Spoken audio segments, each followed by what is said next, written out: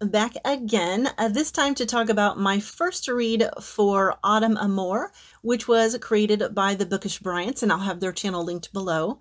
Now, I am not a romance reader, but I was when I was between the ages of about 12 and 30. However, I did keep all of the romance novels that I liked from back when I was reading them, and I ended up pulling them out of storage and decided I was going to reread some of these for Autumn Amour. So the first book that I have read is A Deeper Hunger by Sabine Kells. It's about a woman who has these dreams nearly every night about a man that they have this whole timeless love thing happening, and she dreams of him, but she always dies terribly in her dreams.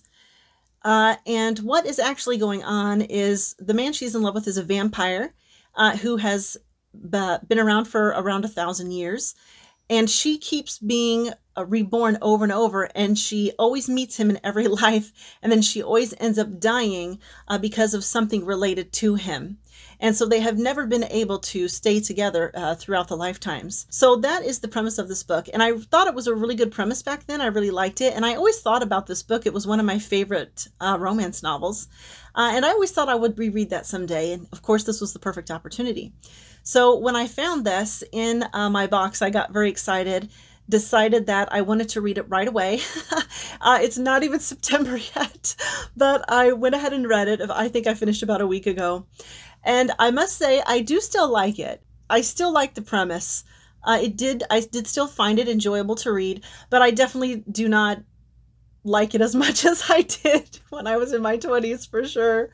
There was a lot of flaws in the book that I wasn't picking apart back then, that now that I'm much older and I don't even read romance anymore, I was definitely picking the book apart. But, you know, none of that detracted from how much from enjoying it. So one of my problems with this book was Kaylee, who is the female protagonist in the book.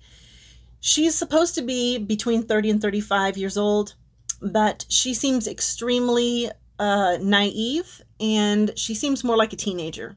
Like, she blushes a lot, and she's super insecure. She's just too old to have all this insecurity and shyness surrounding going out with this man. His name is Alec. So I felt that she was an unbelievable character. I didn't believe in her at all. I probably didn't notice that because I was in my very early 20s when I read this book, and so I was still very close to those feelings. And then Alec, I did actually think he was an interesting character. The only flaw with his character, really, I felt, was the author gave him this sort of very simplified Victorian style of speech. And it would have been completely appropriate and fine if the book had been set in those times. But the book is set in modern times. In fact, they're in Hawaii. So he should not be speaking this way. But otherwise, I thought he was a very interesting character. And I loved the idea that he kept meeting her over and over again, that she just kept being reincarnated. That's really pretty much all there is to say about this book. Not a lot happened in it. Oh, you know what? There is one more thing. He is a male escort, and she has hired him for 2 weeks to take her out during her vacation. They go out on 3 dates. He takes her out every night. Every night he picks her up at her hotel and they go out.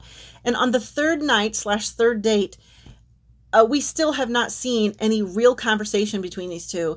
In fact, she completely skips over the dates. It's like he shows up, he picks her up, they say hello, they leave, and then there's a very brief description that says what they did on the date, but there's no conversation. We don't see any interchanges between them, nothing. And then all of a sudden he's dropping her off at the hotel. In fact, it was so acute that when they were out on their second date on the second night, she's falling asleep in the car. He had just picked her up, and then she's already falling asleep in the car. And I was really confused. I'm like, why is she falling asleep already? I mean, if she's this tired, maybe they shouldn't be going out. But what it was is the date was over with. He was taking her home. It was after the date. And I didn't even realize that the little 2 sentences that I had read about what they were doing on the date was the description of the date. And so it wasn't until the 4th date that they really start having actual conversation and interchange while they're together. And at that point, it did get a lot more interesting. So their conversations after that were really good, with the exception of her being so you know, sort of juvenile. But yeah, after that, it did pick up quite a bit, and it was a nice, relaxing romance. There was no graphic sex in it. There's no super intense conflicts. There's no big tragedies, you know. It's just a real nice love story, really. So with that, I'll call it the end of the video.